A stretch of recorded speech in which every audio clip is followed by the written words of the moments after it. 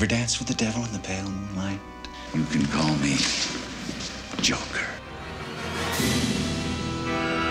The Joker is the greatest supervillain ever created. He is inspired by the old silent film from German cinema, The Man Who Laughs. It is that carnival mask of a clown that hides the horror lurking just below the surface. And to have him pitted against the good guy who is in the mask of a horrific, nightmarish bat. So it's an interesting reversal. You have the Joker, who's this completely character represents anarchy, the randomness of crime, and the fact that Bruce lost his parents because of an act of random crime, and he's trying to bring order to the world and order to life. Joker represents everything that he hates. Never rub another man's rhubarb. Well, I got a copy of Sam Hamm's script before the film got made in '89, and the origin of Joker was something that I found actually much more impressive than the one that was done in the comics by comics' greatest writer, Alan Moore. I felt that the take in the film was actually a more credible one, where he's just this nasty guy that's always been nasty and didn't go insane. He just really had this thing happen to him that allowed him to sort of open up his nastiness to a new creative level. It makes a lot of sense going from Jack Napier the gangster to Jack the Joker.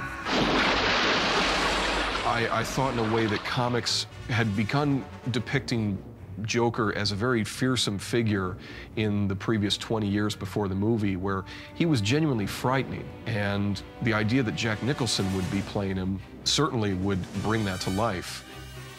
You know, I mean, even before I got involved with the project, people were talking about Jack Nicholson doing it, you know, even before I was around. So the great thing about Jack is he can fulfill everybody's expectation and still go way beyond that. He was the one that everybody thought of from the very beginning. And as I said, fortunately, he had seen Beetlejuice and had loved it, so it worked out. Wait till they get a load of me. This would be the character whose core, while totally determinant of the part, was the least limiting of any I would ever encounter. You know, this is a more literary way of approaching than I might have had as a kid when I read the comics, but, you know, you have to get specific. In a way, his specifics broadened it rather than what you normally use specifics for, so you don't drift. His specifics are he's not wired up the same way. This guy has survived nuclear waste immersion here. I have given a name to my pain. Mysterious figure. And it is back, man. Appear and disappear in a way. You know, even in my own life, people have said there's nothing sacred to you in the area of humor, Jack. You'll trample on it. You know, sometimes, Jack, relax with the humor. This does not apply to the Joker. In fact, just the opposite. Things that even the wildest comics might be afraid to find funny. Burning somebody's face into oblivion.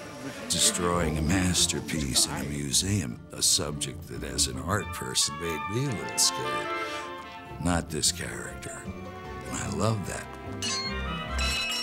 He was able to use a lot of the devilish, humorous qualities that he possesses as Jack Nicholson, the man, and transfer that to Jack the Joker.